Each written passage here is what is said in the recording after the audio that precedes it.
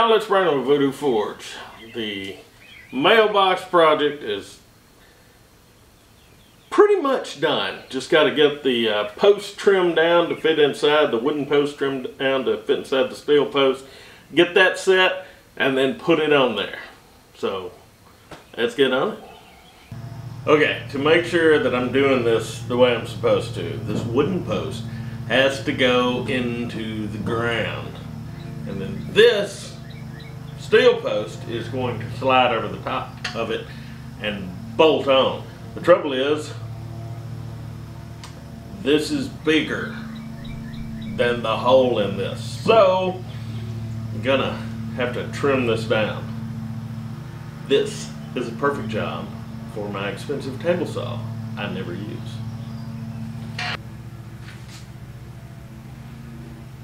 Yeah, I think I can do this with a circular saw.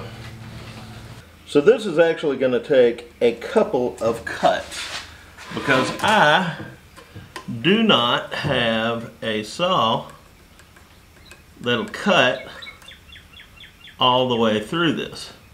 And then I'm also going to have to take the corners off because the inside of the tube is got little rounded corners. And then I might also have to take a router and router a channel down the middle because this is a welded tube. There's a seam inside. This was flat stock and then it was folded around and welded. So there's a weld channel and I need it to be able to slide on this real easy because when this thing is done, it's going to be ridiculously heavy.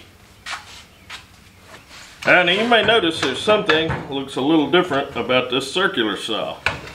This is a left-handed circular saw. You may be wondering, Brendan, why are you using a left-handed circular saw? Well, I'll tell you why. Because circular saws were designed poorly. Everybody's used to using it with the blade over here. Well, I like to be able to see what I'm cutting, so I want the blade on the side I'm going to be on. And that is why I use a left-handed circular saw.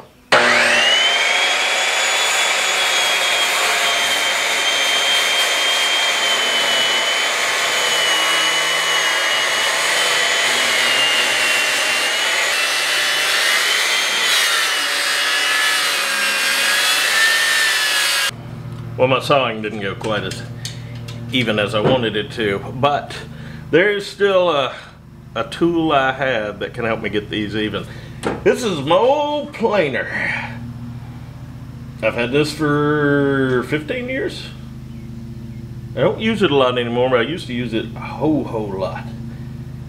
And I think it needs new knives, so it's probably not going to do a great job. And it's really loud. So, yeah, let's put this in the planer.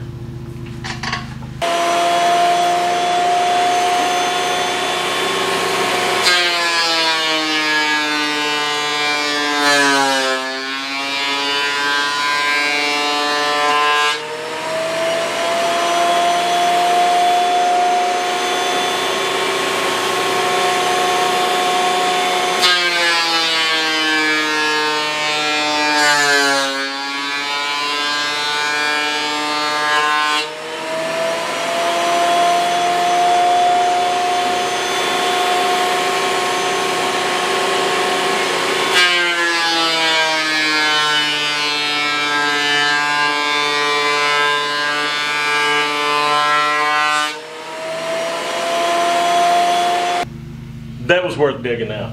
Now I'm going to take these corners off using a circular saw.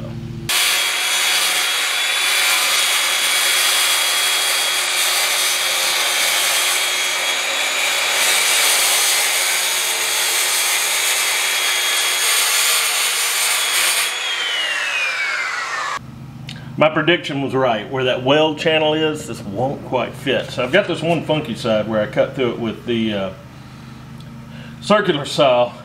And I think instead of busting out a router, I'm just going to run this and get it down on the planer because that's way easier.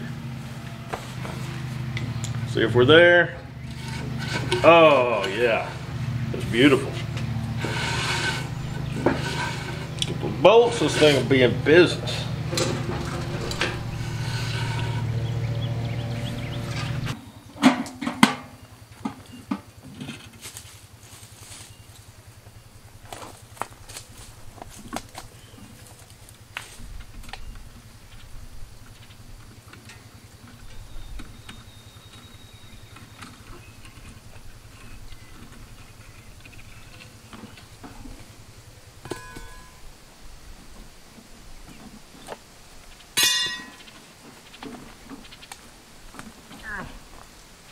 That wasn't very deep. I wonder. This is some rocky stuff. By the way, I made this digging bar in a video, and I'll put the thing up there somewhere.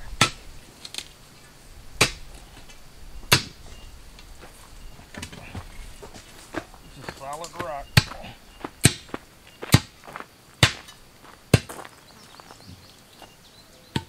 That's it, it's down to solid rock. Already? Yeah.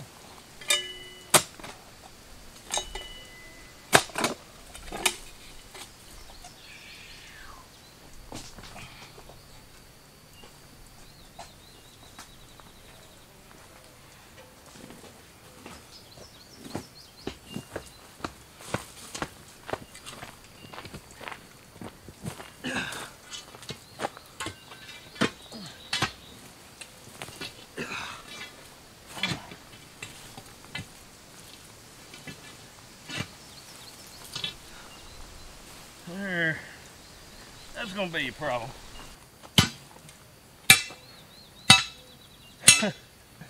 Back down to solid rock.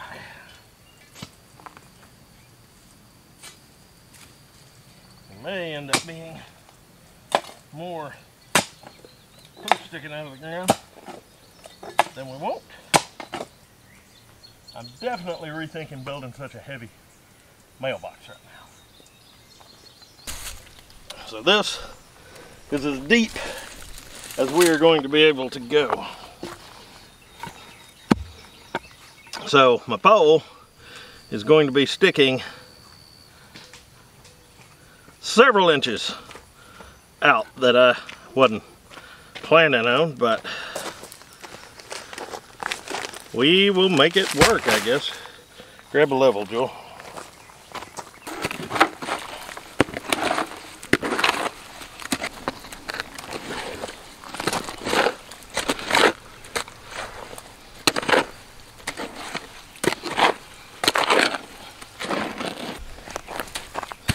Should have got 80 pounds.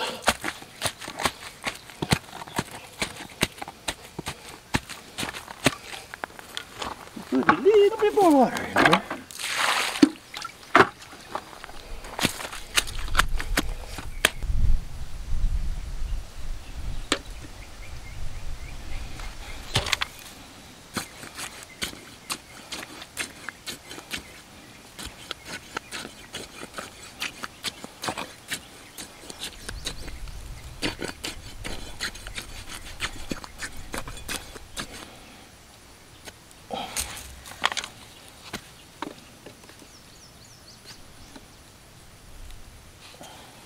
Here she is. She's level.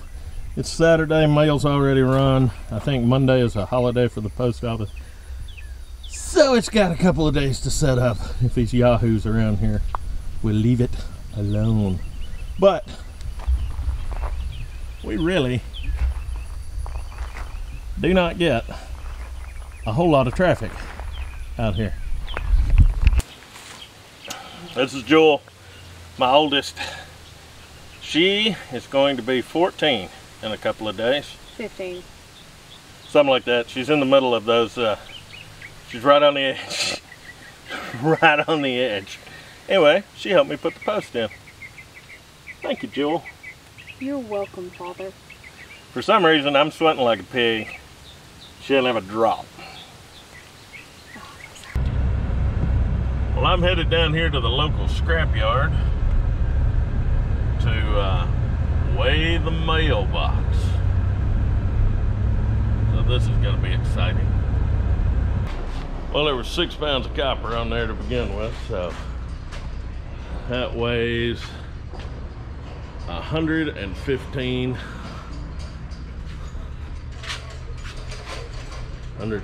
pounds. This is a little scrapyard in my hometown. Should add that shear.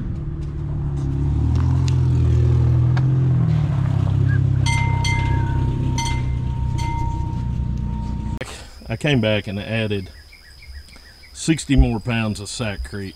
So it's 120 pounds of sackcrete. And it's set in there pretty good, and it got down in all those rocks that are down in there. So hopefully that'll hold a 115 pound mailbox. Did we get that post stretch? Okay. Hold on, see, I'm gonna get under it. Oh shit, my shirt's hung up. Hold on. Okay, I'm not doing anything. I'm just kind of holding it. There we go. Wow. Whew. I really don't think I need to bolt this down here. Honestly, anybody comes pick this thing up, I'm not saying anything to them.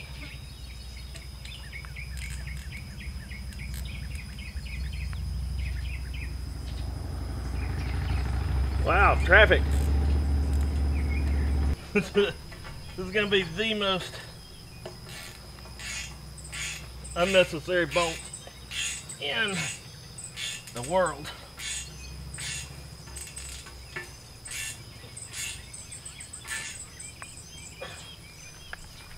All right, I'm not putting the other one in. Yeah, I would make it. Yeah. But yeah, that went on there. Well, there it is. Our finished product.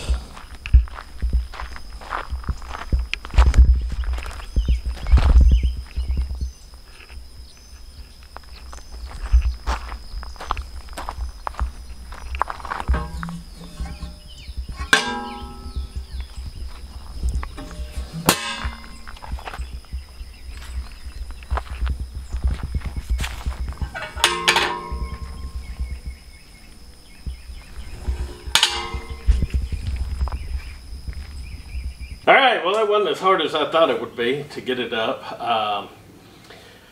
It didn't weigh as much as I thought it did. It was only about 115 pounds, but that's pretty heavy for a mailbox, I feel like.